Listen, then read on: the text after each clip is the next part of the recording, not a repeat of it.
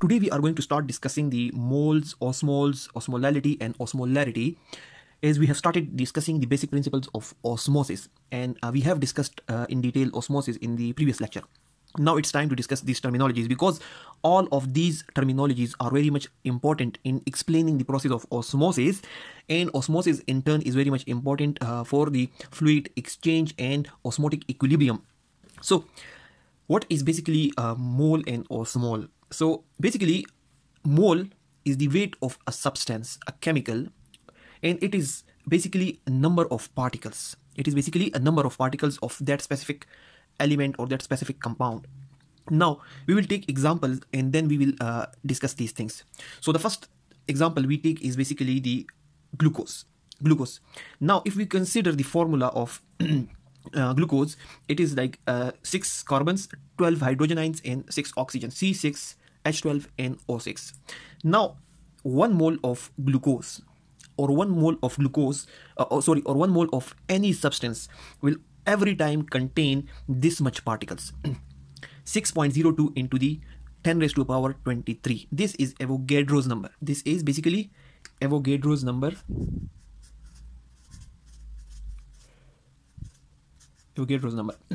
And 1 mole of anything will contain this much particles. Now 1 mole of any substance, any element will be different. For example, if you talk about glucose, 1 mole of glucose will contain 180 grams, and these 180 grams will contain this much particle, the Avogadro's number particle, 6.02 into 10 raised to the power 23. Similarly, if we talk about sodium chloride or NaCl, 1 mole of sodium chloride will contain 58.4 grams. So basically it is the measurement of the number of particles which are present in 1 mole of any substance. So 1 mole of sodium chloride is 58 grams and 1 mole of glucose is 180 grams. 1 mole glucose is 180 grams, 1 mole of sodium chloride is 58 grams, but both of these contain same number of particles, that is 6.02 into 10 raised to the power 23. 180 grams of glucose will contain 6.02 into 10 raised to the power 23 molecules. 58.4 grams of sodium chloride will also contain 6.02 into 10 raised to the power 23, or Avogadro's number of particles. Similarly, if we talk about sodium sulfate, 1 mole of sodium sulfate is 142.04 gram. It is 142.04 gram, but this 142.04 gram of sodium sulfate also contains this much particles, 6.02 into 10 raised to the power 23, or Avogadro's number of particles. So 1 mole basically of any substance, it basically shows that how much weight of that substance, that element or that chemical or that compound will contain this much number of particles. So in case of glucose, 180 gram will contain this much particles. In case of sodium chloride, 58 grams will contain this much particles. And in case of sodium sulfate, 142 grams will contain this much particle. 1 mole. 1 mole of glucose, 1 mole of sodium chloride, 1 mole of sodium sulfate. All of them will contain this much particles, but the weight will not be the same. The weight will be different. In case of glucose, the weight will be 180 gram. In case of sodium chloride, it will be different. In case of now this weight has basically been derived from the type of elements and the number of elements which are present in that compound.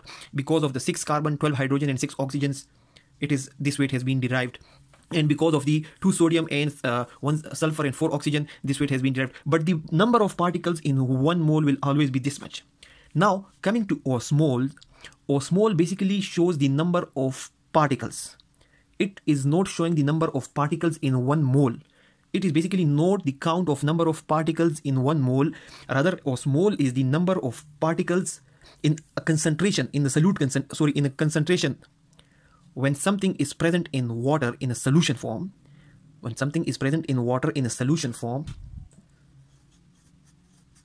the water solution, the number of active particles basically shows the osmoles. Now, if we talk about glucose is basically 1 particle. It is osmotically active 1 particle. So 1 mole of glucose will contain 6.02 into 10 raised to the power 23 osmotically active particles. So 1 mole of glucose is basically equal to 1 osmole. 1 mole of glucose is equal to 1 osmole because it is 1 particle. You can see glucose is just 1 particle, And the mole is basically its weight. The mole is basically its weight, which will contain this much particles. The mole is a weight which will contain this much particles. Mole is the weight which contains this much particles for sodium chloride, this much particles for sodium sulfate, this much particles for glucose. This is the moles. But osmole simply means the particles in a solution, the active particles in a solution. But those active particles are not the same. Those active particles are not the same. For example, in one mole of glucose, the number of particles in 180 grams are 6.02 into 10 raised to power 23, and the number of active particles are also this much. But in case of sodium chloride, once it is inside a solution, once a solution is made, once sodium chloride is in the water, this sodium chloride basically splits into two particles. Here you see sodium chloride is having two particles. In each particle, the sodium and the chloride, they are separately osmotically active. They are separate osmotically active. So they are basically 1 mole of sodium chloride is having 2 osmoles. Osmole is basically the number of active particles in a solution. Mole is basically the molecular weight. It is basically the weight which contains this much particles. Moles show the amount of that compound which contains this much particles. But in this much, in one mole, the osmotically active particles may sometimes remain the same, or they may be double, or they may be triple. Now, in case of sodium chloride, 1 mole is 58.4 gram. 54.8 grams contain 6.02 into the 10 raised to power 23 particles. But once sodium chloride is put in water and in the solution form, the particles separate, and both the particles are osmotically active. So the osmotically active particles, which basically exert osmotic pressures, are doubled. They become doubled. The molecule of glucose will not become double, and it will act as a single molecule. But in the case of sodium chloride, they split, and both the particles are osmotically active, or they basically play their role in the osmotic pressure. So 1 mole of sodium chloride contains 58.4 grams and 6.02 into 10 raised to power 23 molecules. But the osmotically active molecules in sodium chloride are 2 into 6.02 into 10 raised to power 23, or you have to multiply it by 2 for the sodium chloride, because the osmotically active molecules in sodium chloride are double once it is in the solution form. Once it is being put in the water. So the number of particles in the mole remains the same, but osmotically active particles basically become double. So 1 mole of sodium chloride is basically 2 osmole per liter. 1 mole of sodium chloride is 2 osmole per liter, because both the particles in the sodium chloride are osmotically active. So if we consider its mole, so regarding its mole, the number of particles remain the same. But if we talk about osmoles, which means the osmotically active particles in a solution which play their role in osmotic pressure, that are basically double of this number. They are basically double of this Avogadro's number. Then if we talk about another compound, that is the sodium sulfate. If sodium sulfate is considered, it is put in water, you see that the 1 mole of sodium sulfate is 142.04 gram, and 142.04 gram contains 6.02 into 10 raised to power 23 molecules. But if sodium sulfate is put in water and a solution is formed, in a solution, all the three different ions, or the 3 different atoms or electrolytes, basically they separate the 2 sodium and 1 sulfate, the 2 sodium and 2 sulfate molecules. The sodium molecules and the sulfate molecule, they separate, and all the 3 molecules of the sodium sulfate, they become osmotically active. And they have a role in the osmotic pressure, in the movement of water, and in the exertion of osmotic pressure. So the 1 mole of sodium sulfate, or 142 gram of sodium sulfate, contains 6.02 into 10 to the power 23, or Avogadro's number of particle. But the 1 mole of sodium sulfate has 3 osmoles per liter. 1 mole of sodium has 3 osmole per liter, because 3 molecules of sodium sulfate are separately active regarding osmosis. So if you count the number of osmotically active particles in sodium sulfate, you have to multiply this number with 3. So to summarize it once again, mole is the amount of something. It is just the amount of something which contains a particular number or particular grams of that substance. which contains this much particles.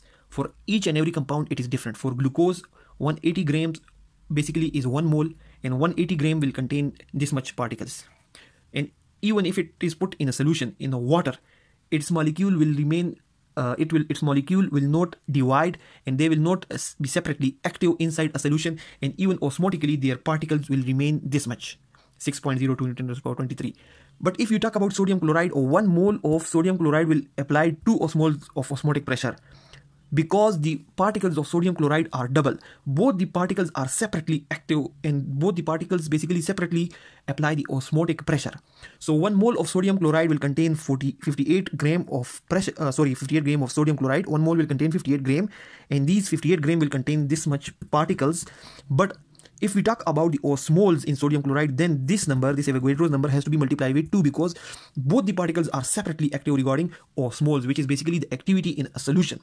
And if you talk about the sodium sulfate, then the 1 osmole will contain 3 osmoles, because 3 separate ions, 3 separate molecules of the sodium sulfate are osmotically active. Its 1 mole contains 148 grams, and these 142 grams, and these 142 grams contain this much particles. But regarding osmoles, its 1 mole will have 3 osmoles per liter, because its active particles are 3.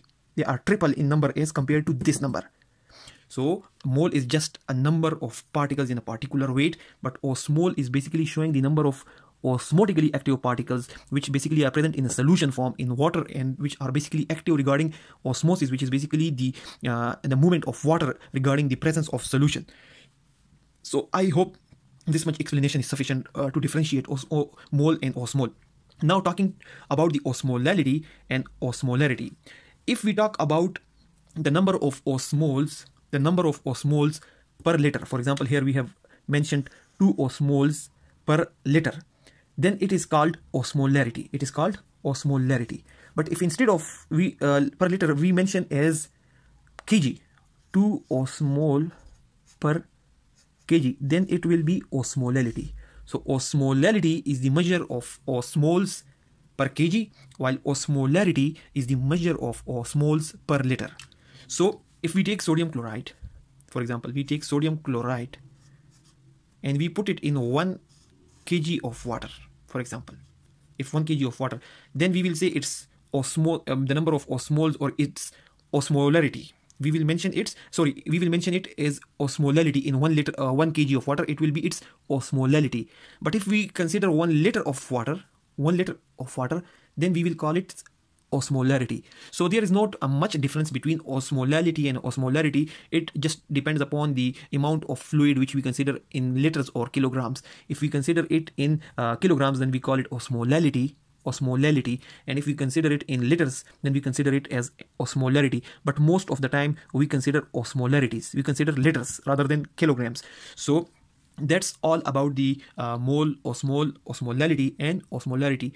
Hope you have understood this topic. Thanks a lot for watching the video.